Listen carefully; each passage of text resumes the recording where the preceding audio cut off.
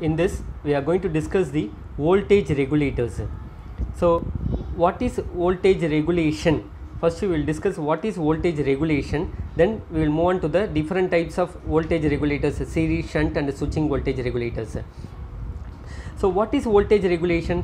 So it is nothing but it gives a constant output voltage irrespective of the input voltage. So the block diagram shows transformer, rectifier, filter and the IC voltage regulator. So in this, what is the first one? Transformer. So it gives a transformer is having step up or step down the value, that is AC voltage provided by the wall outlet to the desired amplitude through the action of a magnetic field. So next the output of the transformer is fed into the rectifier. So here the rectifier changes AC value to the corresponding DC value and it gives a filter. So what is the use of this filter means it reduce the fluctuation in the rectified output voltage or ripples. This provides a constant DC voltage. So this value is given to the IC voltage regulator. So this IC voltage regulator gives a constant value to the load, so irrespective of the changes in the input voltage. So this is a general information of the voltage regulators.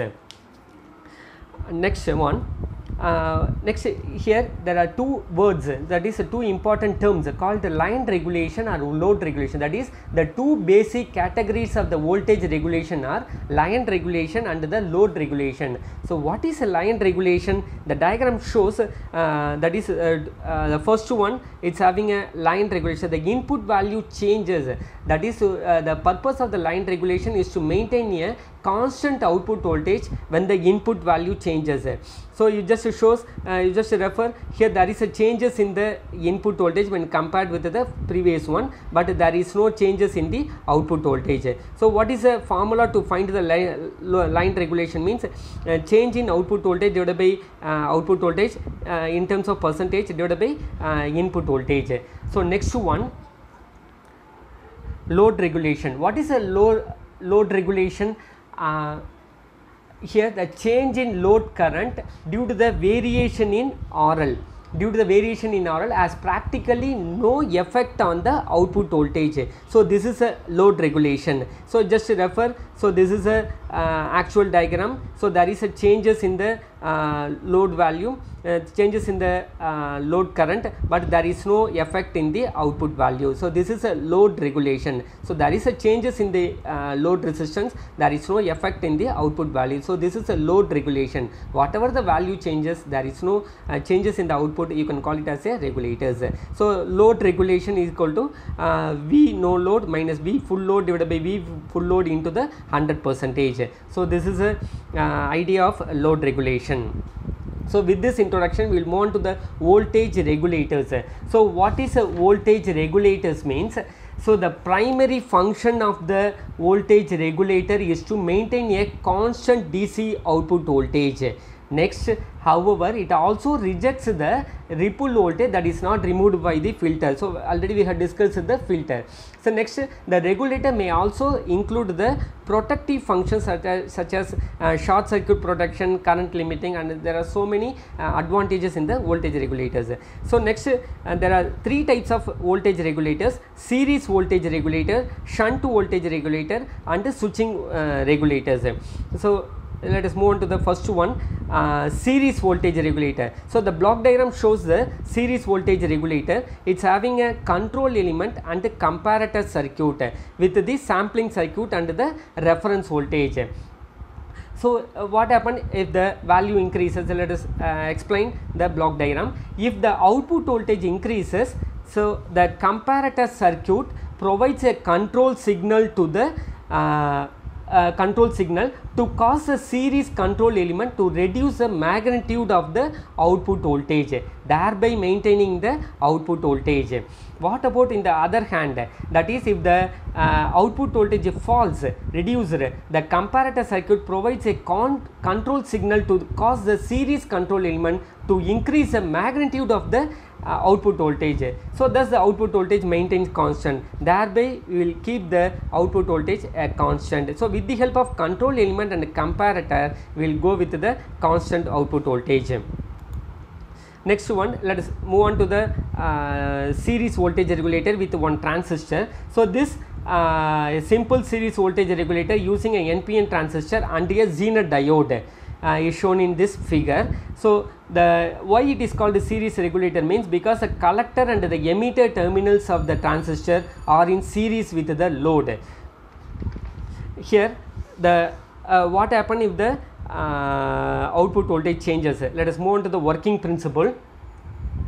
Now before that we will have a Zener diode for the reference voltage, and the transistor is act as a variable resistor.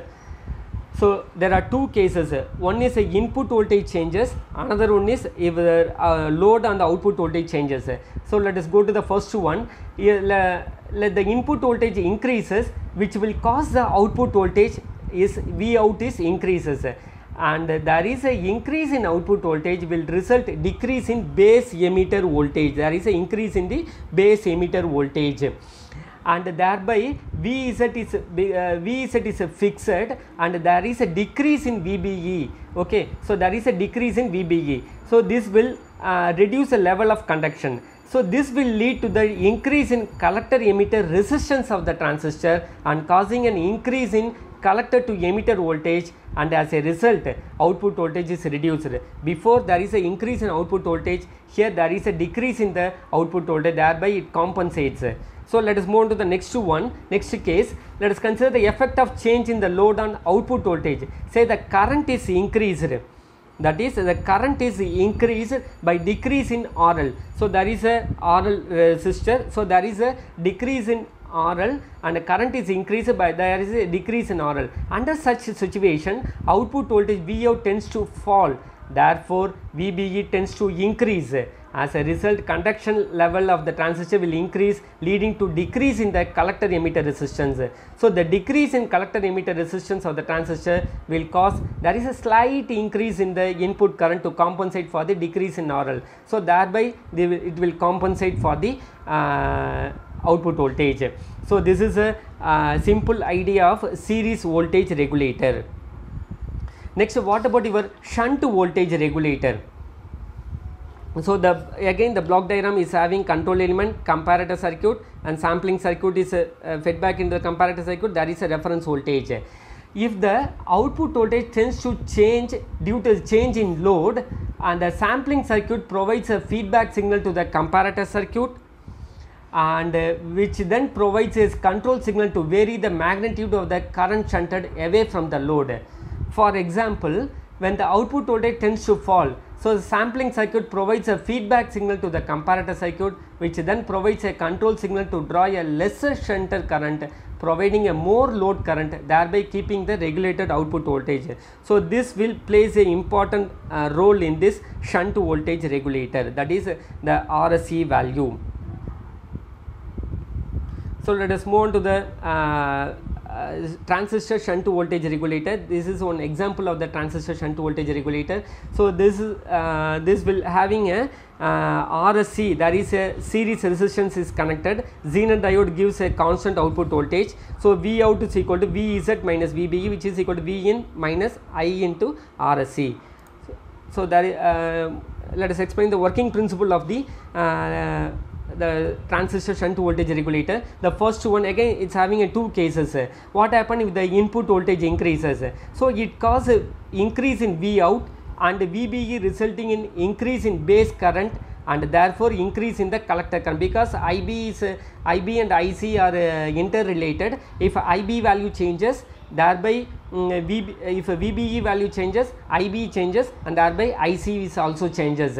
But what happen? Thus with the increase in supply voltage, the supply current I increases, causing the more voltage drop in the series resistance RSC. That is very important, thereby reducing the output voltage. So initially the input voltage changes, your V out changes, but there is a more voltage drop in this RSC, thereby reduces the V out value, so it compensates. So this is one idea. What about the another one? If the load resistance RL decreases, so the output current IL increases, and this increase in output current is supplied by a decrease in base and the collector current IB and IC. Thus the input current I remains constant, almost constant, and causing no changes in the voltage drop across the RSC. So thus the output voltage V out being a difference of supply voltage and a series resistor drop, that is being the difference of supply voltage fixed and a series resistor drop VR remains constant. So this is the idea of voltage regulator, that is whatever the happens in the input value and there is no changes in the V out, there is whatever that happens in the output value, there is no changes in the V out value. So this is a transistor shunt voltage regulator. Next, let us move on to the switching regulators. And why we can go for the switching regulator means there are limitations in the linear output voltage regulators, and that is the series regulator exhibit 50% efficiency, and hence the input voltage should be more than the output voltage. That is, if the efficiency is less, then the part of voltage will be dissipated in the form of power in series pass transistor, which is always in the active region. Another limitation is that the system with one DC supply voltage such as plus 5 volt for TTL circuit, if there is a need of plus or minus 15 volt operation, so it may not be economical and practically feasible to achieve this. That's why we can go for these series switching regulators. So in this they are having a three classifications: step down version, step up version, and a polarity inverting regulator. So step down version, so the diagram shows the step down version of the switching regulator. So what happened, that is the regulator pulses on the base saturate and cut off the pause transistor during the each cycle. So there is a input value, pulse signal is given to the base of the transistor. This generates a voltage, rectangular voltage at the input to the LC filter. Okay, rectangular pulses to the input to the LC filter. This filter blocks the AC component and allows the DC component to pass to the output. Because of the on off switching, the average value is always less than the input voltage. So that's why it is called the step down version. What about your step up version? So again it is having a transistor, but the circuit is somewhat different. The L field value is introduced in the collector region. The transistor is alternatively saturated and cut off. When the transistor is saturated, current flows through the inductor. That is, when the transistor is first one, what happens when the transistor is cut off, the magnetic field around the coil collapses and induces a large voltage across the coil of opposite polarity. This keeps the current flowing in the same direction. Furthermore, there is an inductive kickback in the inductive kickback voltage is larger than the input voltage. So this is why it's called step up configuration. Next, polarity inverting converter. So it is same to the step down version, but there is a interchange of diode and the inductor.